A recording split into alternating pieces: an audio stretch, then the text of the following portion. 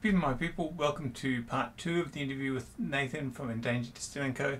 And the fact of the matter is that it involved a bit of technology called this, which is what we're recorded on, and the intro is a bit of a problem, but we're going to jump in about the second half begins around 9 minutes. Making it the interview. Nathan was a complete joy. I think we should all get behind the Endangered Distilling Co. It makes wonderful recycled stuff like this. This is a juice gin. It's made from basically leftover fruit and vegetable juices that would be thrown away. And they do other vodkas and gins and that made from bakery leftovers because, as Nathan says in the interview, bakeries don't sell day old bread, they throw it away.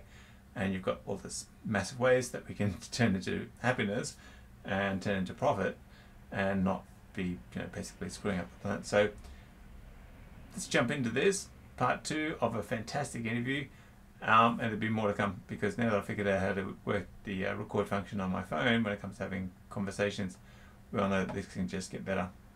I mean, I did international relations, and every last rebellion I've ever come across starts with often a platoon leader just turn around saying, "I'm not following this order."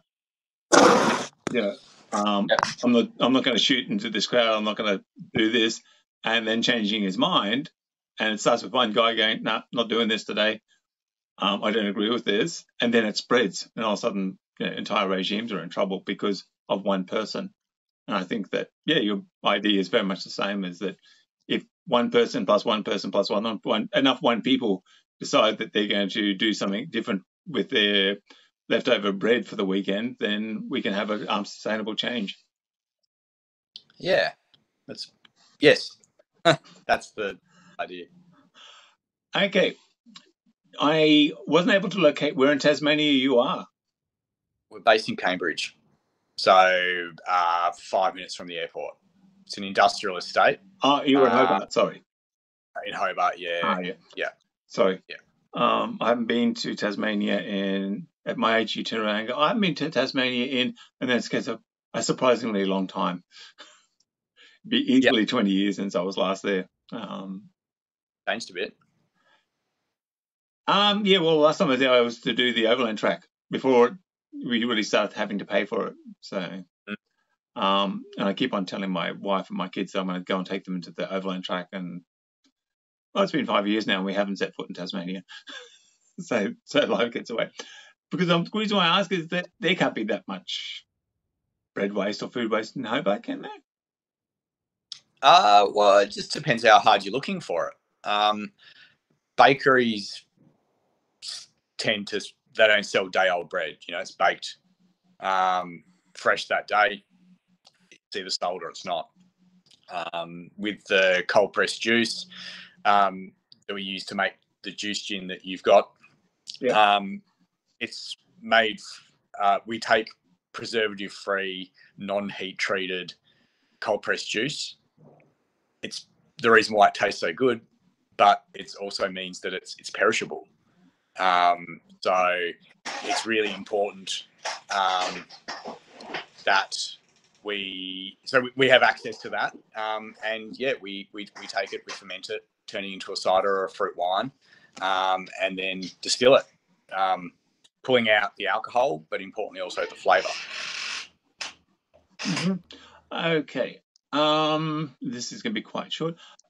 Given the fact that I've only tried one of your products courtesy of a friend of mine who, for some reason best known to her, likes me, where's the future from here? Are you going to start setting up branches on the mainland where, if Hobart throws out enough to have you sustainable and with a future, you imagine what Melbourne's going to do in terms of the same thing. So where to from here? Because you're only about 6 months old, aren't you? 6 months, a year old? No, we've been around since we registered the business in 2016. Okay. We've been around for a while. Our juice gin product is quite new. That's our first foray away from vodka. So first release was bread vodka, which again is made from surplus bread collected from bakeries and cafes around Greater Hobart. We didn't invent that. That's not our own unique idea. There's other distilleries that have done it before. There's documented evidence of the Russians doing it, many years ago. So we're just trying to commercialise it, and as I said, use it as that conversation piece. If we can make a buck out of it, well then, happy days, right? So where to from here? I mean, the irony, and it's not lost on us, is that if we're successful in our goal of creating conversation, making people more aware and more conscious, is that there's the potential for the waste streams that we're currently accessing to dry up. Then means that our product to produce. That just means we then get to turn our attention somewhere else. Try to find another. All right. No, just had someone come through the front door. That's all. Try to find, another avenue by which we can get some waste and turn it into a product. So we're only limited by imagination, really. Yes, and you're relatively young. You don't look much more than mid-30s. Thank you. That's really kind. That's okay. My grey hair comes courtesy of my boys. So, look, this is basically it. I'm trying to not blind you with the glare off my glasses. I will be tapping my chief financial officer to see if I can get a couple of your vodkas and stuff like that sent to me by mid-year, so I can certainly do more of your reviews, because this, my people, is a first-rate gin, and I think that your idea is certainly one that demands attention, and I think it's wonderful that your ultimate aim is to actually, for a sense, shoot yourself in the foot. You want this idea to become so widespread that you actually have to go and do something else, because all what was going to end up being thrown away is going to be turned into something that people can certainly enjoy. I certainly enjoyed that. I'm glad. Yeah, it's I mean, one of the benefits of being a relatively small distillery is that you're nimble and you can, the word's so overused, but pivot, direct your attention elsewhere based on what's happening around you. And I think that's what's needed, to deal with these kind of problems that we're facing. Glad to hear you enjoyed the gin. Right. So you're breaking up. Glad to hear you're enjoying the gin. How have you been drinking it? I've tried it neat. I haven't really tried it with any cocktails lately, though. If you want to send me a message, a couple of your cocktail recipes, I certainly will be giving them a shot. I'm off making a zombie tonight out of Jimmy Rum's Navy Strength tonight. So with the 57% rum inside me, I think I'll be pretty well zombie by 9 o'clock. A given outside works really well because of so when you say juice, everyone thinks, it's apple, it's orange, it's watermelon, it's raspberry, and it does have those inherent kind of citrus-driven qualities, which work really well with, lime and sugar. Mm. But also there's a lot of depending that each batch of flavors determined by the juice that goes into it, as opposed to the botanicals that we choose to lay over the neutral spirit that you were talking about earlier. So there's vegetable juices that make it into the mix as well. So carrot, turmeric, beetroot, and so there's definitely some savoury kind of spice to it too. So it really has this, I guess, it's versatile, I suppose is what I'm trying to say. For me, the simple usually best though. Half soda, half tonic, and a wedge of orange. Excellent. Looks like I've got part of next week's cocktail sorted. My ultimate game with this is to stop pulling weeds and mowing lawns and actually go and do this full time. So Yeah.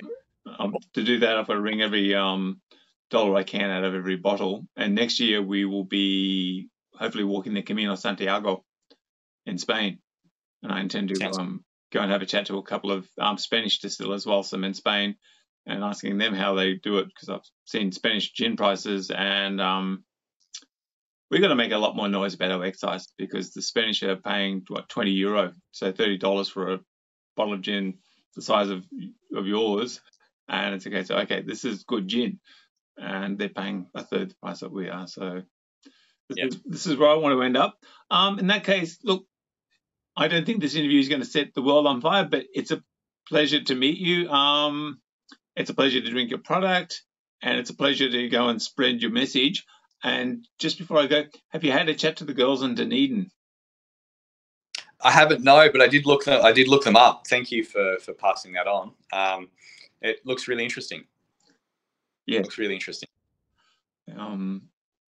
My wife wants to go to New Zealand. She's a mad LOTR fiend, and Hobbiton's apparently just outside Wellington. So I've been told to start generating funds so we can go to Hobbiton sometime before we piss off to Europe. Mate, I'd also like to go to New Zealand, but that's mainly just so I can drink Fresh Garage Project. Okay, don't know of them. Brewery. Quite own brewery from New Zealand. A lot of hazy IPAs and beers with hops. If you're into that kind of thing, you should definitely look them up. Yeah, well, I do my best to drink beer, but I had salmonella 12 years ago, and that means that I'm a preservative 220 fiend. I just can't drink cheap shit, or otherwise I end up with migraines.